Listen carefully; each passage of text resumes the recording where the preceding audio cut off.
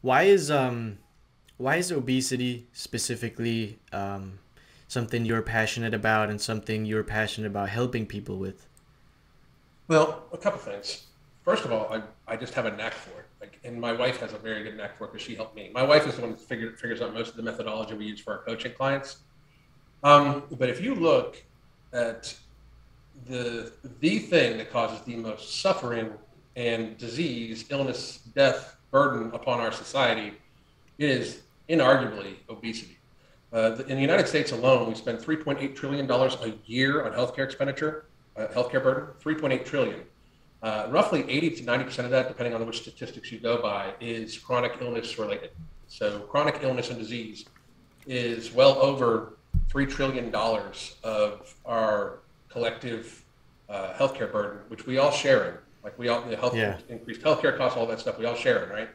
And then 80 to 90% of that, of chronic illness and disease, depending on which statistic you choose. And this goes anywhere from World Health Organization to CDC to Johns Hopkins to those sorts of things.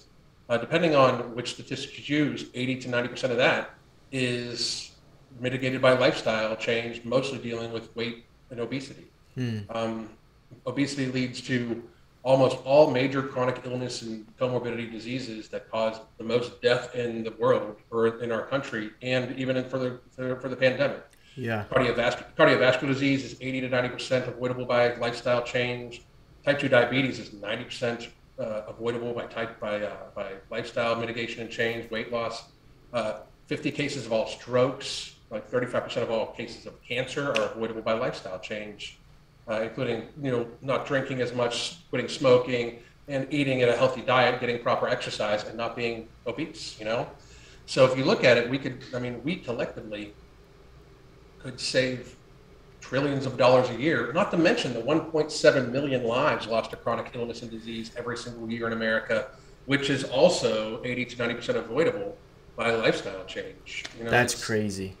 Yeah, so when we're talking about, like, that's why when people started freaking in April 2020, I was like, well, it was the greatest missed opportunity in public health policy ever, because instead of doing every little thing we should have done to lower the number of high risk people and also unburden our healthcare system, because just to be real, like that money also allots for well over 50% of the actual bed burden of the healthcare industry. And for those of you that are probably listening and wondering, like, well, why does this fitness dude, like, no, I was a healthcare executive before I became Every Damn Day Fitness Hmm. for over a dozen years. I multi-unit healthcare operations executive up and down the eastern United States with a focus on elderly people, long-term care, and hospitals, and nutrition.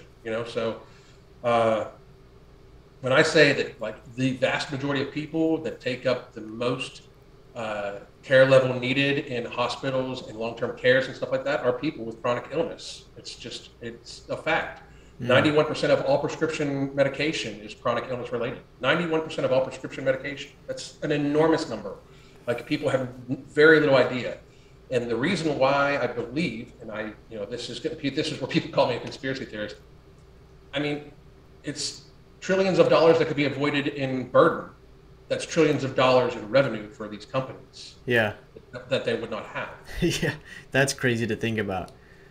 Yeah. Jeez. And that's so when you wonder why, when you think about like March and April of 2020, like, why have we still not even discussed, like, hey, you should lead a healthy lifestyle, get vitamin D, get out in the sun, get exercise, reduce your body weight, when we know? I actually just right before we hopped on here, uh, I posted a study from April 7th of 2020 that said that obesity was a high risk factor for bad outcome and death from COVID-19. Yeah. And And we've known this for 2 years, and it's still not even discussed. Like, Fauci has said something about obesity one time. It was in an interview with Matthew McConaughey.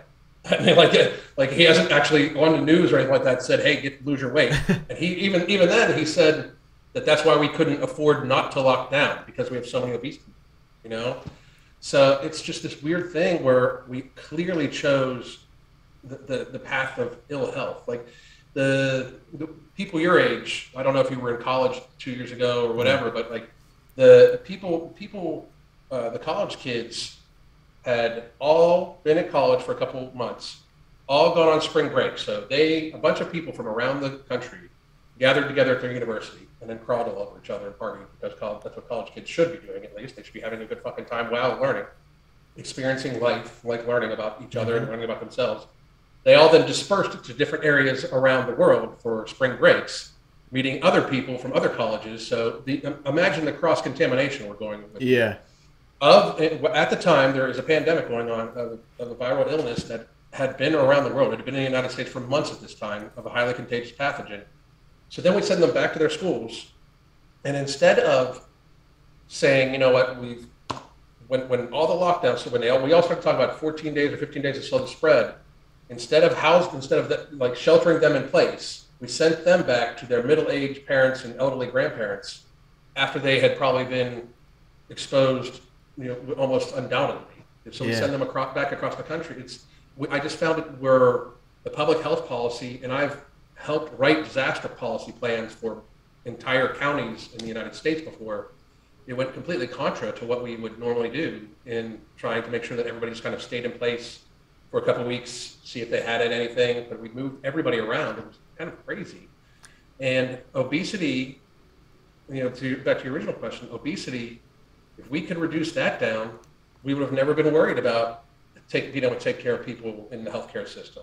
50% of the bed burden was already taken up by chronic illness and disease. Even if we reduced that down by 90%, so we would reduce the hospital burden down 45%. So it would never be an issue for us to take care of people.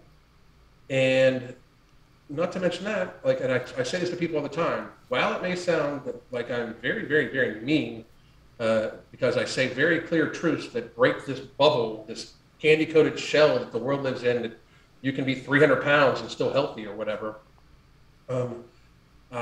I don't want people to suffer, die, and be ill. I've being in healthcare, I've seen more than my fair share of diabetic amputations. Like anybody that's never, if you've never smelled necrosis of the feet or necrotizing fasciitis in between skin folds of an obese person. I mean, if you've never been able to smell the rot of flesh that is, maybe that's why you think I'm mean. But trust me on this. If me saying something that hurts you a little bit and makes you cry, that's way better than them having to cut off your legs, For or sure. you dying from an infection between your skin folds that actually eats your flesh away in a very painful manner.